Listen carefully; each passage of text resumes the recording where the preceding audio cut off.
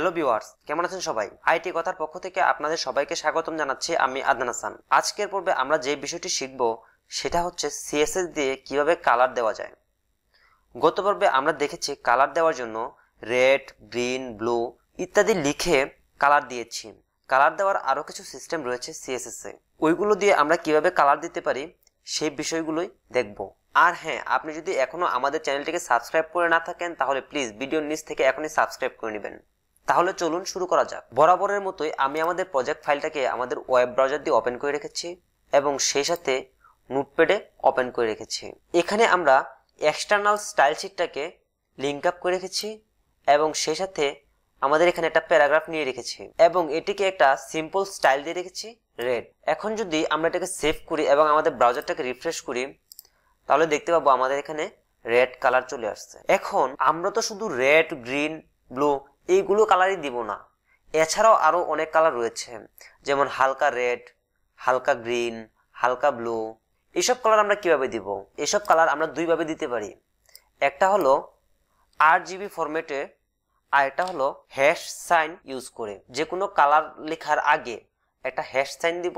এখানে আমরা 6 ডিজিটের যে কোনো সংখ্যা লিখব, যেমন আমি এখানে দিচ্ছি 000500। এখন যদি আমরা এটাকে সেভ করি এবং আমাদের ব্রাউজারটাকে রিফ্রেশ করি তাহলে দেখতে পাবো আমাদের এখানে ব্ল্যাক কালার চলে আসছে। আবার আমরা যদি এটাকে চেঞ্জ করি, যেমন আমি এটা চাচ্ছি FF88FF। এখন যদি এটাকে সেভ করি এবং আমাদের ব্রাউজারটাকে রিফ্রেশ করি তাহলে দেখতে পাবো আমাদের এখানে কালার চলে আসছে। আমরা যে কালার কোডটা লিখেছি সেই কালার চলে আসছে। এখন আপনার মনে একটা প্রশ্ন থাকতে পারে যে আমরা এই কালার কোডটা পাবো কোথায়? আপনারা যদি ফটোশপ ইউজ করে থাকেন তাহলে আপনারা জানবেন যে এখানে আমরা যে কোনো কালার সিলেক্ট করার পর যে এখানে আমাদের কালারের কোডটা দেখা যাচ্ছে। জাস্ট আমরা এটাকে কপি করব এবং আমাদের স্টাইল শিটে এটাকে পেস্ট করে দিব। এখন যদি এটাকে সেভ করি এবং আমাদের ব্রাউজারটাকে রিফ্রেশ করি তাহলে দেখতে পাবো আমাদের এখানে কালার চলে আসছে। এছাড়াও আরো অনেক ওয়ে আছে কালার কোড পাওয়ার। আপনারা যদি গুগলে HTML কালার কোড লিখে সার্চ দেন তাহলে এখানে HTML কালার কোডস এটার মধ্যে ক্লিক করি। এটার মধ্যে ক্লিক করার পর এই যে এখানে আমাদের কালার দেখা যাচ্ছে। আমরা এখান থেকে যে কোনো কালার সিলেক্ট করার পর এখানে আমাদের কালার কোডটা দেখা যাচ্ছে। আমরা জাস্ট এটাকে এখান থেকে কপি করব এবং আমাদের CSS ফাইলে এটাকে পেস্ট করে দিব। এখন যদি এটাকে সেভ করি এবং আমাদের ব্রাউজারটাকে রিফ্রেশ করি তাহলে দেখতে পাবো আমাদের এখানে কালার চলে আসছে। এছাড়াও আরেকটি মাধ্যমে আপনি কালার কোড কপি করতে পারেন। আপনারা যদি Google Chrome latest version use করে থাকেন তাহলে জাস্ট এই এলিমেন্টের উপর আপনারা রাইট ক্লিক করবেন। ক্লিক করার পর ইন্সপেক্ট এলিমেন্টে যাবেন। ইন্সপেক্ট এলিমেন্ট করার পর এই যে এখানে ছোট্ট করে কালার কোড দেখা যাচ্ছে, এখানে জাস্ট ক্লিক করবেন। ক্লিক করার পর এই যে এখান থেকে আপনারা ইচ্ছা মতো আপনারা যে কোনো কালার চেঞ্জ করতে পারেন। জাস্ট আমি এটাকে দিচ্ছি, তার আশেপাশে আপনারা যে কোনো জায়গায় ক্লিক করবেন, আমাদের এখানে কালার কোড সেভ হয়ে যাবে।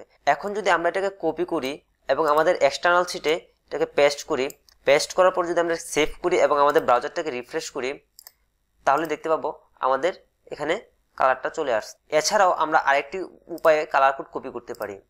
আপনারা যদি গুগলে পিকজি লিখে সার্চ দেন, PIXIE পিকজি, এই যে এখানে পিকজি 3টা ভার্সন দেখাচ্ছে, একটা প্রোটোকল ভার্সন আর একটা জিপ ফাইল।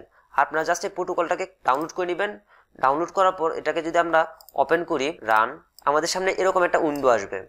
এখন যদি আমরা এটাকে যে কোনো এলিমেন্টের উপর নিয়ে রাখি এখানে আমাদের কালার দেখা যাচ্ছে। এখন যদি আমরা এই কালারটাকে কপি করতে চাই তাহলে Ctrl+Alt+C প্রেস করি তাহলে আমাদের এই কোডটা কপি হবে। এখন যদি আমরা আমাদের এক্সটার্নাল শিটে এটাকে পেস্ট করি এবং আমাদের ফাইলটাকে সেভ করি এবং আমাদের ব্রাউজারটাকে রিফ্রেশ করি তাহলে আমাদের এখানে কালার চলে আসবে। এছাড়াও আমরা আরেকটি উপায়ে কালার দিতে পারি, সেটি হলো RGB ফরম্যাট। তবে RGB ফরম্যাটটা একটু ঝামেলার।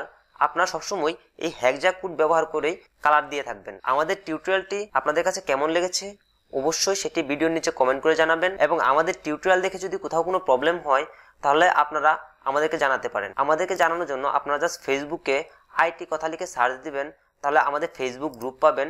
এখান থেকে আপনারা আপনাদের প্রবলেমগুলো শেয়ার করতে পারেন। আপনি যদি এখনো আমাদের আগের টিউটোরিয়ালগুলো না দেখে থাকেন তাহলে আমাদের ইউটিউব চ্যানেল আইটি কথা এখান থেকে দেখে নিতে পারেন। এখানে নিচে নিচে দেওয়া আছে, অথবা আপনার প্লেলিস্ট থেকে HTML and CSS tutorial for beginners এই প্লেলিস্টটা দেখে নিতে পারেন। এই ছিল আমার আজকের টিউটোরিয়াল।